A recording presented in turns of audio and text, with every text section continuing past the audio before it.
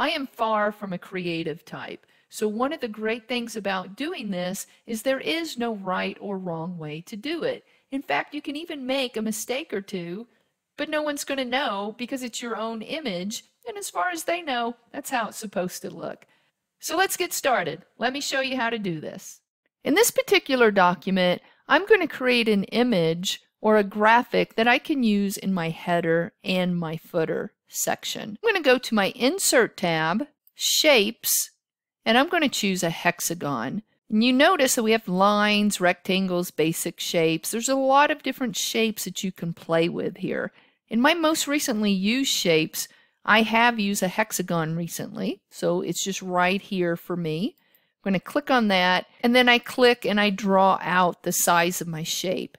Right now, it really doesn't matter the size of my shape because I can resize it as I go along. And I'm just going to move it more towards the middle of my screen just so I have a little bit more real estate to work with this image. Now, just a little side note, in Microsoft, a 4-sided arrow is always a move handle, where a 2-sided arrow is a resizing, and we'll be doing a little bit of both of this. So I'm just going to use this same image, but I'll use a little bit of different shape, fill, and outline and resizing to make it look a little different and unique. So I'm going to resize it, maybe make it look a little bit bigger. And then I think what I want to do is rotate it. So this icon right here, click, hold, and drag. And I'm just going to place it to where these more flat sides are on each side. And because I'm going to use the same shape multiple times, I'm just going to copy and paste it. So you can either right click, copy and paste, or you can use your keyboard shortcut to copy and paste. Control C to copy, Control V to paste. I don't want a fill color for this one. I'm going to use just an outline. When I have an image selected, I have my Drawing Tools tab available.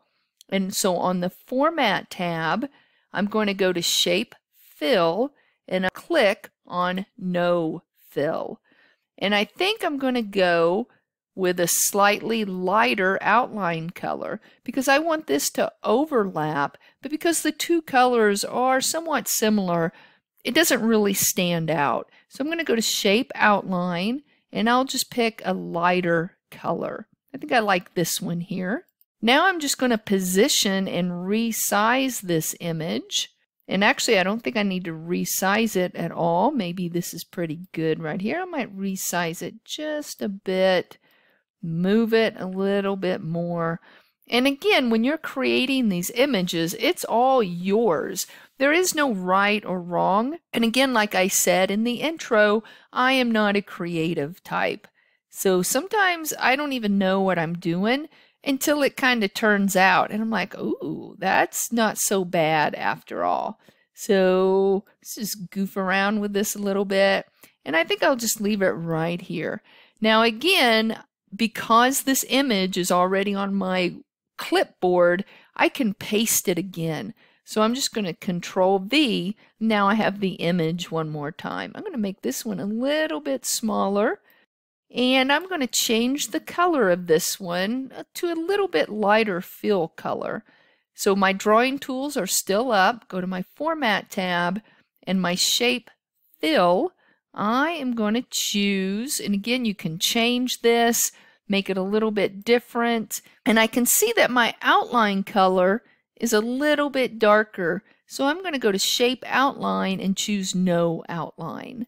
And I'm just going to place this right about here. And I think what I'm going to do with this one is I'm going to format this shape. So I'm going to right click. It brings up my menu. I'm going to go to Format Shape. The first icon that looks like a paint bucket, Fill and Line. Going to expand the fill and go to Transparency. And I want to make that a little transparent. Just give it a little bit more uniqueness here. And just kind of place it right in there. That looks pretty good. Now again, I'm going to Control V because this particular shape is still on my clipboard. And I'm going to resize this. And for this one, all I want is the outline shape similar to this one. Shape fill, no fill. And I think this time I might go a little darker with the color. Not fill, shape outline. Let's see what that looks like. And let's move that over to about right here. Okay. You might be thinking to yourself, well, what's the big deal? But I actually think, look how using these different lines, it gives a different perspective. It almost looks like it's 3D-ish in a way. What you can do at this point is play around with which image is in front of another image. So I'm going to select this hexagon here, go to my Format tab if you're not already there, and in the Arrange grouping, you have Bring Forward and you have Send Backwards. So you can arrange objects in front of each other or behind each other. So with this image here, let's see what it looks like if I bring that forward. If I click on Bring Forward once, it's going to bring it forward one at a time in front of each image. Same if I were to hit on Send Back, it's going to send it back one image at a time. If I click this drop-down arrow, I can bring it all the way to the front, or I can bring it all the way to the back. But let's just bring it forward, and it might already be forward. Kind of looks like it. Bring to the front. So I really don't see anything that I need to manipulate here, but let me just show you. If I were to click on our original image, the one that has the fill color, and if I were to bring that forward, see how that is now in front of those other images, and we obviously don't have the effect that we're looking for. So if I click backwards, it goes behind one image, then it goes behind another image, then it goes behind the last image. So just to give you an idea of some other things that you can do with these images.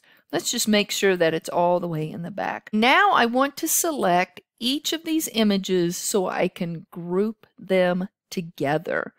And to do this, I'm going to click on my first image, hold down the Control key on my keyboard, and then select each of these images. With them all selected, again on my Format tab under the Drawing Tools, my Arrange group, go to Group, and then Group from the drop-down, and now they're all grouped together so you can move these around. I'm going to copy, because I want one in my header and one in my footer, and I think I want this to look, I'm just going to rotate that upside down so it's like this, so that these two light boxes seem to be angled at each other. Okay, so this is what I'm going to do. I'm going to copy, or I can even move this one, but I think I'll copy it because I still want this original sitting in my document. I'm going to show you something here in just a second. So Control C. Now I'm going to insert a header, just a blank header, place my cursor in the header area, and paste it. And you don't have to keep it visible the whole entire thing. So I'm just going to kind of arrange this. Oh, that looks pretty good. Now I'm still in my header and footers sub-tab, my design tab, and I'm going to go to footer. And now I'm going to Control V again. And I actually didn't paste the one that I had originally rotated for this. So I'm just going to go ahead and rotate this one.